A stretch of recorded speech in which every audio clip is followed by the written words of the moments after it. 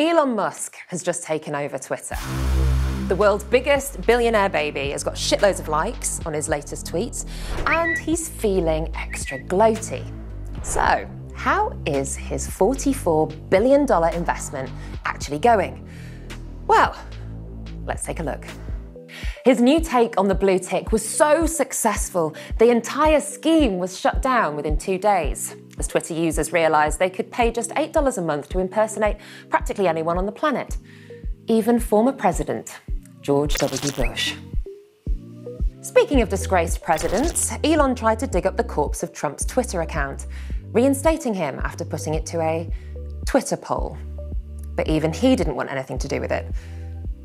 Donald Trump. Proving surprisingly in touch with public opinion, Trump wasn't the only one to turn his back on Elon, with Stephen Fry, Elton John, Gigi Hadid, and a slew of lucrative advertisers bailing in quick succession. But who needs celebs and ads when you've got all this new activity on your platform? Oh wait, looks like 32 million people are projected to make an exit in the next 2 years too. Aww. But how long can Twitter even last? Because it looks like he's fired all the competent staff. Who knew you needed engineers to run a successful tech company? So Twitter's going down the pan, but at least he's still got Tesla. A double dose of buzzkills for you, starting with Tesla shares dropping more than 6% to a new 2-year plus low today. But at least he's still loved by the people.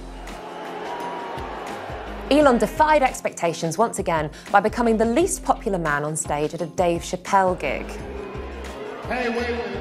To top it all off, he's just lost his status as the world's richest man. I guess that's what happens when you're a monumental